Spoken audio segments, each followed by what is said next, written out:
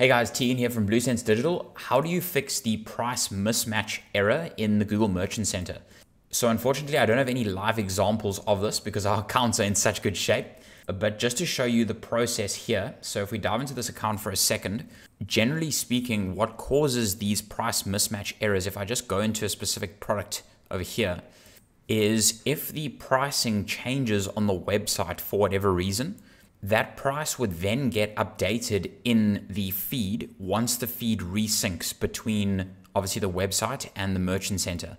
Now there is a delay between when the price is changed on the website and when the price gets resynced, or when the feed gets resynced to the merchant center, therefore matching the two. So obviously the merchant center price matching with the Shopify price. Now what happens and what causes that error is if between that time where you update the product on the website, but it hasn't yet resynced through to the merchant center, if the bot scans your website and scans the merchant center to check for mismatches during that period, it'll flag that product with a price mismatch error. And you can continuously get these for that exact reason, and it's just because of that feed sync delay. So to remove that feed sync delay, come up to the top here to Tools and Settings, go to Automatic Improvements over here on the right, and you want to turn all of these on. Now, just to give a bit more context into what these are, so as you can see here, all of mine are turned on already.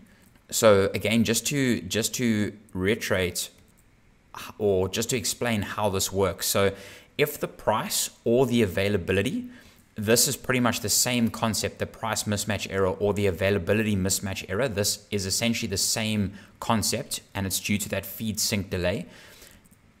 How this works is as soon as you change the price on your website, the price on your shopping listing will change, but the price in your shopping feed will remain the old price until the feed has resynced. So it'll look all over the place for the first 12 hours or so until the feed is resynced, but this will ensure that when the bot scans your shopping listing and scans your website, there's no mismatch between those two prices until that feed has updated.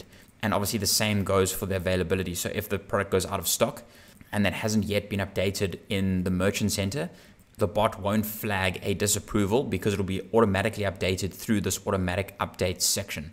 So just to reiterate that the price on your shopping ad itself will match the price on your website, but for the first 12 hours or so until the feed is resynced, the price in the feed itself will still be the old price.